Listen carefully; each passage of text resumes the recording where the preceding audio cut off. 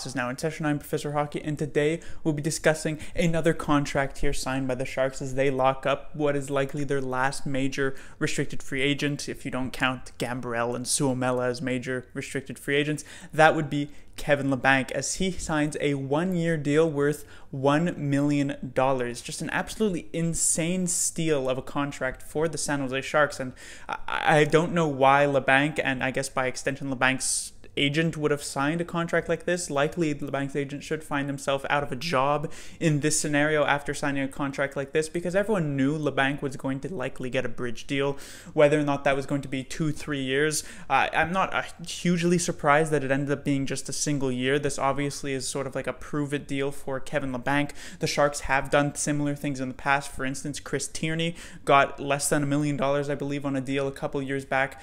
That was supposed to be a prove-it deal, but there was a big difference between Tierney's performance in that season that led up to that one-year deal compared to Labanc's performance. Labanc put up over 50 points, was extremely effective on the power play. He was okay at even strength, and I know he wasn't playing in the top 6, but at the very least, if he was going to sign a one-year deal, he should have been able to get like a good $2.5 to $3 million, if not more than that. And I can't imagine that there weren't some GMs from other teams who were maybe knocking at his door trying to give him an offer sheet, even something like 4 or 5 years at something like $4+ million.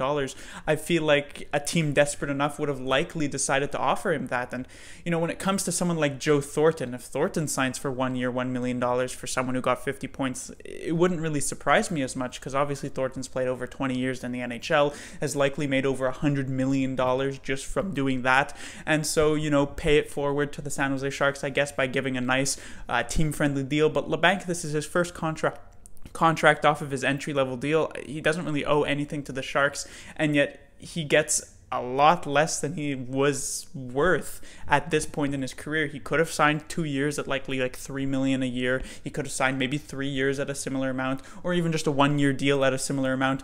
But he ends up going with the one-year deal and $1 million. So as I said, this is a heavy bet on what exactly he could do next season, even if he could have easily gotten more than that.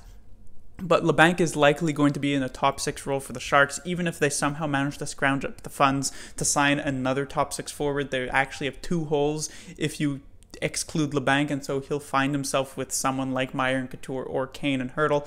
And so if he can put up a fantastic performance, if he can continue to get 50 points, maybe even 60 points, if he can get a bit better at even strength and a bit better defensively and take maybe a few less penalties that are ill-advised in the offensive zone and things like that, then Labanc can likely get a long-term deal similar to Meyer at like $5 or maybe even $6 million. But it just seems like such a strange, dollar amount to actually sign at, when you easily could have gotten a lot more. You know, the Sharks are certainly thanking him, and I, as a Sharks fan who want the Sharks to fit everything under the cap, am certainly thanking him. But if, you know, I'm Labanc, I'd be pretty upset if I'm only getting $1 million for a single year when I could have likely gotten a bit more than that.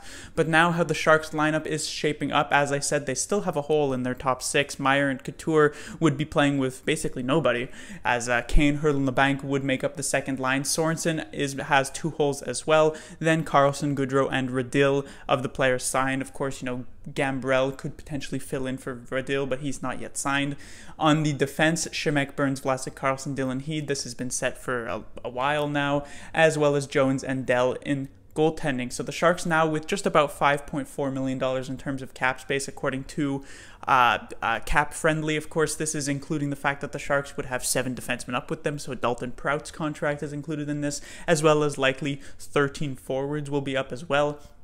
Now on the side here, I do have Thornton and Marleau as likely signings from the Sharks, as I still believe these two will end up being in teal for the next season. They will probably take both spots on the third line with Marcus Sorensen. As such, the Sharks will only have a single spot to take up on that top line, and it'll be interesting to see what the contracts for both Thornton and Marleau end up being.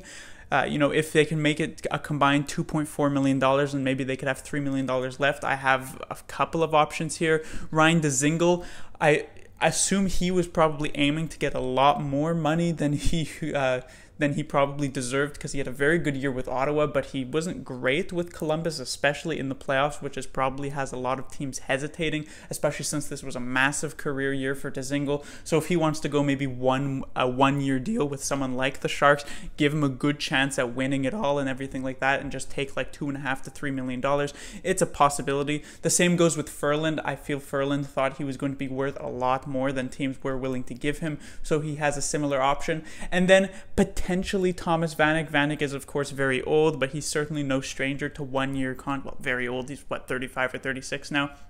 He's certainly no stranger to one-year contract. He's not the best player defensively, but he has some offensive skills still left. So if the Sharks can't find anything else, and if they don't trust a prospect like Chmelevski or Chekovich to come up and play in that top six right away, they could potentially make a move for Vanek. Of course, they could also just leave the cap space open, maybe potentially opening up a space for a trade deadline maneuver, and then try with the prospect early.